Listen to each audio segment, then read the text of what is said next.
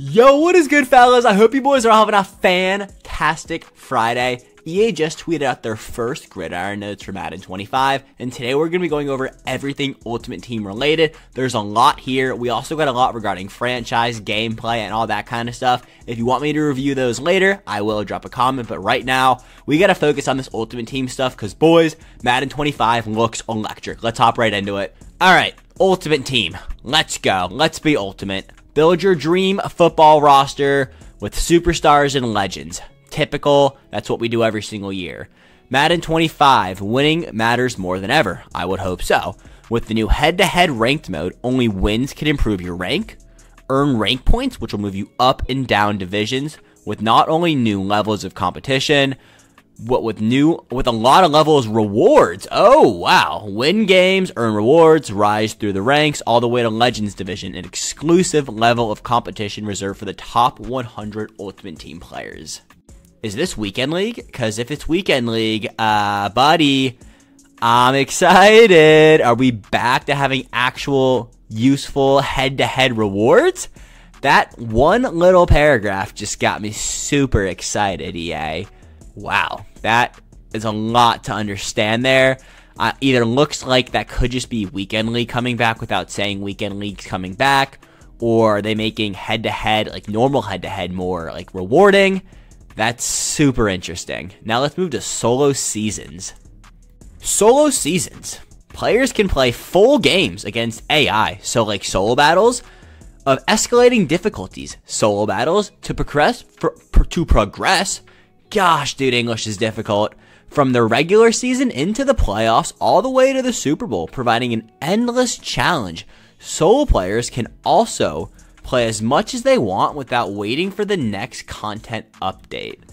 So that's basically just revamping solo battles. You guys know you can only play like 5 solo battle games a day, or 4. 5 at the start of the week, 4 every single day. So they're just getting rid of that completely and giving you a full AI season. Reminds me a lot of Madden mobile seasons. That was definitely something that I didn't want, but I will take it. Next, we got, with more seasons than ever in Madden 25, players will now have to wait. Players will never, will never have to wait long for new content.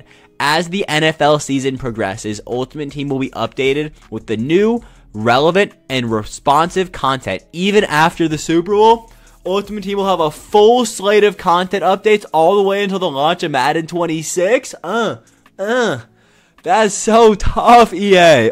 Oh, wow. Will they actually follow through on this? They better. I have it in words right here. I hit the Euro for them. Oh, wow. I mean, they kind of did it this year, though. Like, we actually got a lot of good content in June. So, like, not even just June, like May, June, April. So, are they just going to keep, like, okay. Yay, buddy. You guys are chefing right now. I'm proud of that one.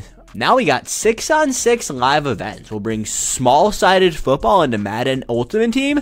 For the first time ever, players can take their Ultimate Team into a 6-on-6 matchup. Fewer players on the field. Your roster strategy and game plan can be completely different.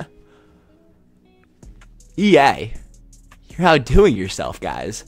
In addition, new ways to compete. The Ultimate Team lineup